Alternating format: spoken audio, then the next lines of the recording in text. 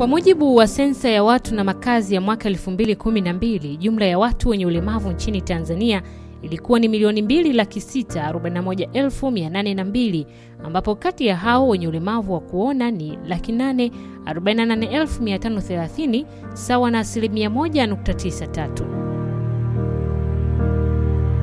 Imezoeleka mtu akiwa na ulemavu anakuwa ni tegemezi katika familia yake na jamii yote kwa ujumla. Lakini kwa kijana Ali Thabiti imekuwa ni tofauti na matarajio ya wengi, licha ya kuishi akiwa na ulemavu wa macho kwa miaka 20 sasa. Ilikuwa ni kiza, kwa maana nilikuwa sijui mchana wala usiku. Mimi na kakaangu Maulidi Thabiti. Mimi nikamwambia kakaangu sioni, na yeye akaniambia na mimi sioni, kwa wakati mmoja, kwa pamoja na kwa saa moja.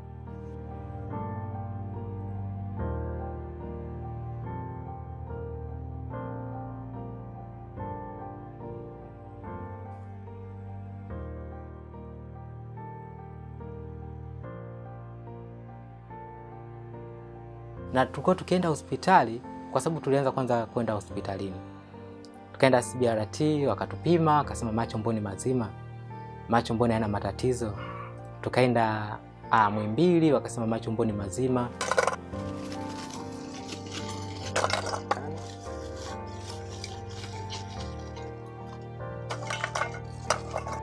Kitendo hiki cha kutokuona ghafla kiliweza kuhusishwa na masuala ya imani za kishirikina. Tumekwenda hadi huko mpakani mwa Msumbiji na Tanzania kwa ajili ya kupata tiba za kiasili. Tulipofika katika mkoa wa Morogoro, tulipata mtaalamu baada ya kutupa zile dawa tukatumia ndani ya wiki moja. Kwa alofuata Ijumaa ya pili dawa zingine, akaambiwa yule mtaalamu ambaye alikuwa na watibu wao amefariki. Kwa ile nuru baada ya kupata zile dawa kutoka kwa yule mtaalamu ikawa imerudi, lakini kutambua vitu ndo bado mpaka leo hii.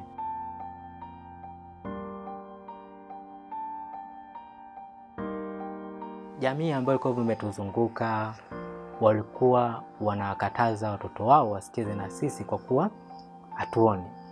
Na kwa sisi maisha yetu alikuwa ni ndani tu, hatutoki nje wala nini, na jamii ilikuwa imetutenga kwa sababu tuna hali ya kutokuona mimi na kakaangu.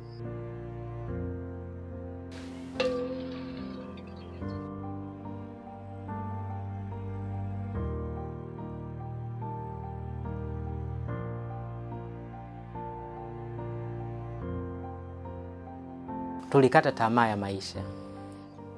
Tukaamini sisi maisha yetu ndo mwisho.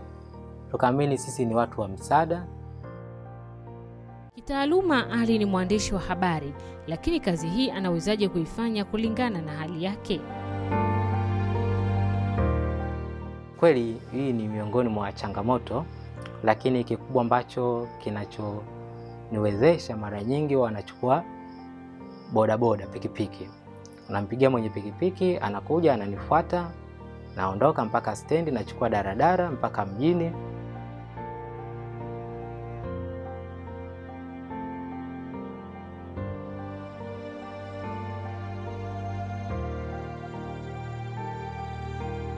Lakini changamoto nyingine hii sasa unakuja kwa maafisa habari.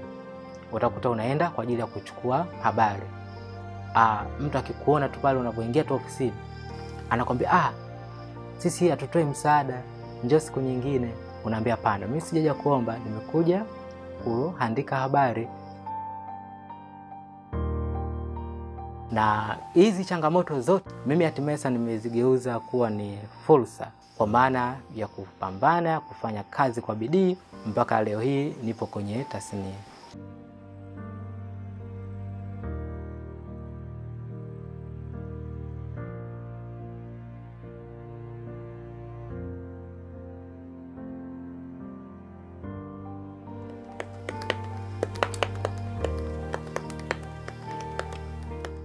Mimi nikipata habari napeleka kwenye blog yangu inaitwa Mbudifo, lakini pia kuna redio iko Mtwara huko huwa nakusanya, ninawatumia hizo habari zangu.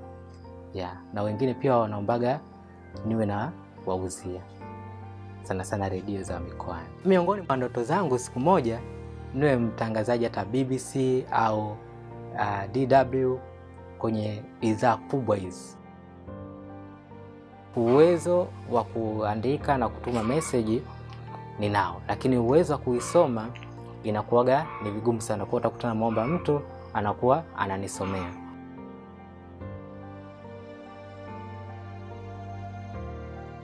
Una mpango wa kuoa Ali?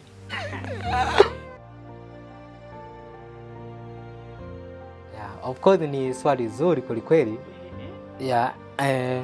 Mimi kwa kusema kweli ni miongoni mwa matarajio na mipango yangu ya kuoa. Nishapata mchumba na sasa hivi nina mtoto mmoja, ana mwaka mmoja na miezi 10. Kwa mfano Mungu akinijalia sasa hivi nikiweza kuona, kitu ambacho natamani sana nikione, kuangalia tu sura ya mwanangu ipoje, umbile lake, sura yake, na pia kuweza kuangalia haya mafanikio ndio yapata ya kujenga hii nyumba na kununua hivyo viwanja vingine vipoje.